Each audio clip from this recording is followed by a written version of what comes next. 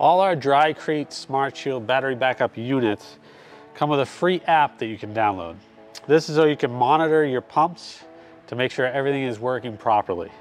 The first thing you want to do is connect your Wi-Fi battery backup system to the Wi-Fi in your house.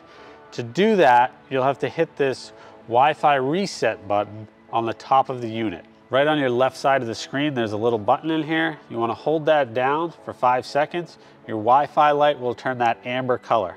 Once it turns that amber color, it's going to start sending out the signal, the Wi-Fi signal, so you can connect to the unit itself. Once you do that, you're going to download the app and fill out all your information: name, phone number, state, zip code. Make sure you fill out all that info, because if you miss a step, it won't let you connect to the Wi-Fi in your house.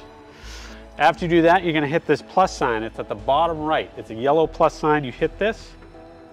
When you get this screen that comes up, it's going to ask you what color is your Wi-Fi light. Now that we did the Wi-Fi reset, the color should be amber. So you want to hit amber. Now it's going to ask you, do you want to join the Pumps by Wi-Fi network? You say yes, you want to join. Once you hit that button, the next step is it's going to bring up all the Wi-Fis in your area. You want to click on your Wi-Fi and put in your Wi-Fi password. If you enter your Wi-Fi password and the Wi-Fi light goes from amber to green, then it goes directly to red, that might be a case where you've misspelled your password. You'll have to reset the Wi-Fi computer on the side of the unit. Go back, double check you have the right password, type that in again, and the light should go green. If you get this alert once it's trying to connect to the Wi-Fi and you look at the computer and the Wi-Fi light is green, it's telling you it's connected to the Wi-Fi in your house, it's just not connected to the app itself. So at this point, you're going to say the light is green. You can try again or you can cancel. We can cancel this.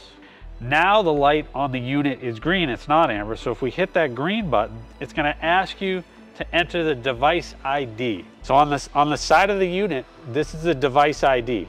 So if the Wi-Fi light is green and it's giving you that alert, to connect it manually to the app, they're gonna ask you for this number on the device. Once you go into your app and you're connected to the Wi-Fi, you can check on any alerts that you've gotten. Alert history, how many gallons you're pumping, how many gallons you pumped today, this week, month, year. It'll track all that data for you for free.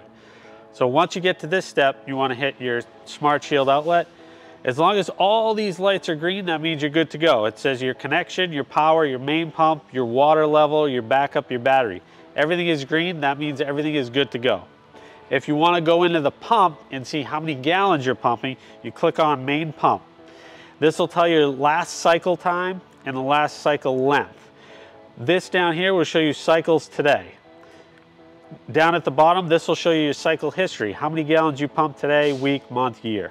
If you ever got any alerts, you do not need to be in the app to get your alerts. So if the main float switch came up and the main pump did not turn on and it activated the backup float switch, you'd get an alert notification, a push notification to your phone that said the main pump has failed, the backup has turned on.